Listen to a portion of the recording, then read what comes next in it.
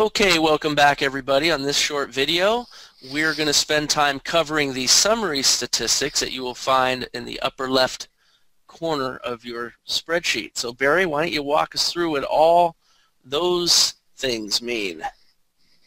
Okay, TJ. Well, hopefully we won't we won't lose everybody on this part. These are pretty basic summary statistics, and everybody should be able to understand them. Okay, we'll go up to the upper left corner. This area in this light green color are our summary statistics. And just for clarification, the summary statistics are for all trades that are being analyzed in the trade log between the start row down here on line 23 of column A and the end row, line 25 of column A. Those are user-specified numbers to change the ability to run some statistics.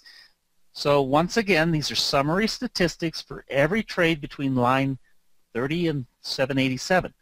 On the other hand, just to clarify the difference, if we go over here in the basic view that we're in, we go over here to columns V, AR, AS, and AT, these are trade types or session summary. There are statistics in this area too, but these are only statistics between lines 30 and 787, but only of whatever the column is. So some of those columns might not have all the trades in them. In this case, all trades occur under all trades occur under the day, the week, and the month. So in this case, those will include the same statistics. Back over here to the left, then I'll just start at the top and walk through them. We start with the dollars won, dollars lost, and the net, which is just dollars won minus dollars lost. Now notice that the dollars won is highlighted on the left, or pushed to the left of the column. The dollars lost is pushed to the right, and the dollars net is in the center. And part of that is just a little technique that we use to help your eye, to train your eye to get to the number a whole lot faster.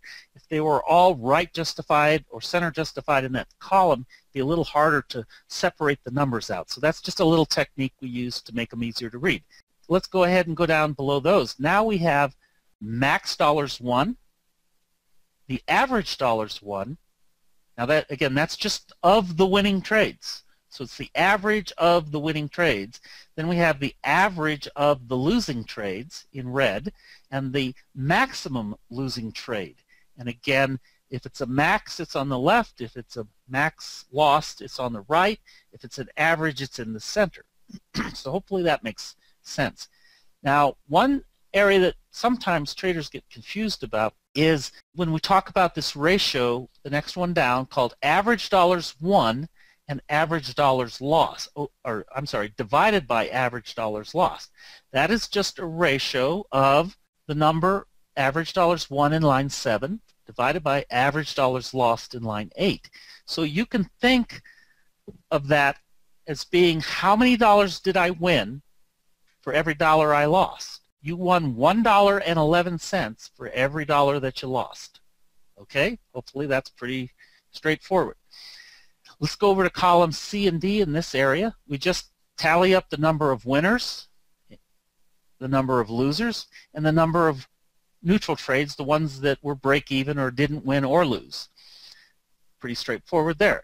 The next two are the percent of winners. So that's obviously taking the number of winners divided by the number of total trades. So you can end up with, in this case, 69%. The number of losers is 29, or about 30%, which is just the number of losers above there divided by the number of total trades. Okay? If you look just to your right, you'll see number of trades as 650. So that's where that total is coming from, and the numbers in columns D, lines 3, 4, and 5 should total up to 650. Let me slide to the right. I'll do the easier statistics over here. In columns E and F, we have the number of long trades, the number of short trades, and the number of trades. Then we have the percent of long and the percent of short trade. So in this case, there were 350 longs over 650 trades, so that's 52%. And there were 310 shorts divided by 650 total trades, or almost 48% short. The next line under that is total points. There were 7,192 points, not dollars, points. It's very important to distinguish between points and dollars. Remember, if we know how many points there are, 7,192, and we multiply that by, over here, the column H, row 1, dollars per point, so that's 10. So 10 times 7,192 is equal to our dollars net. Hopefully that is real clear to everybody.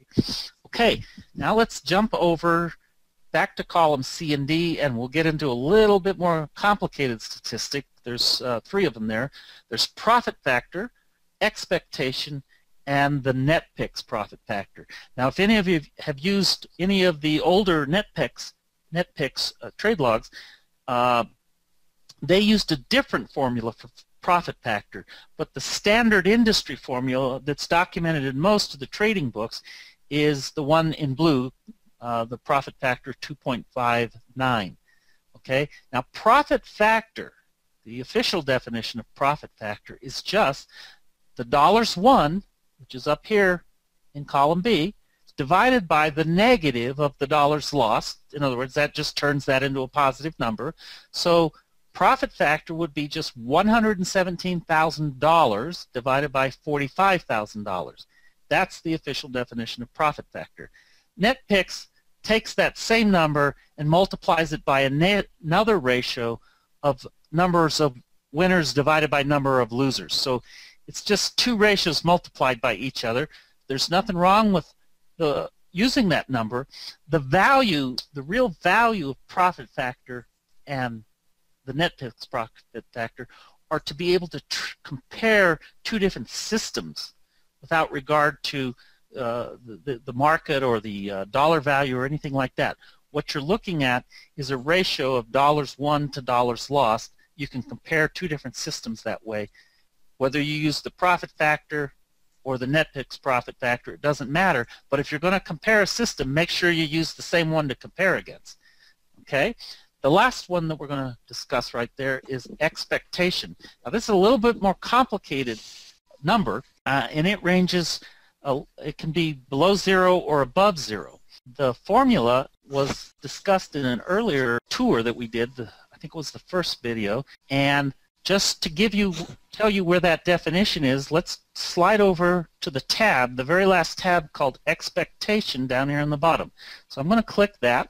Right over here is, in this blue box, is the definition. So mathematical expectation provides a relationship between the ratio of dollars, average dollars won, average dollars lost, times the winning percent of trades. So it gives an understanding of that relationship. You can go ahead and read this information here on expectation. Remember from our conversation before, if you fall in the red zone, it's a negative expectation system.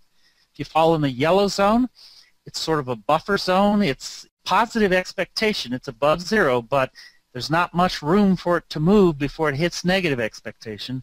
And if you're in the green zone, it's positive expectation above 0.5, which means it's reasonably robust and it's not quite as likely to fall into that red zone. Okay, I'm going to switch back over to the data, provide another quick little point here. There's several numbers listed in blue. There's the percent winners, the profit factor, the expectation, and the average dollars won over average dollars lost. The reason those titles are highlighted in blue is because we call those our trade performance indicators. Those are what really tells us how good of a system, how robust and how stable of a system we have. So we'll talk about more of that in a later video. But that's it with the summary statistics. TJ, do you have any questions you'd like to ask? No, Barry, I think you covered it all. That was a very thorough explanation, and I think we should just move on to the next video.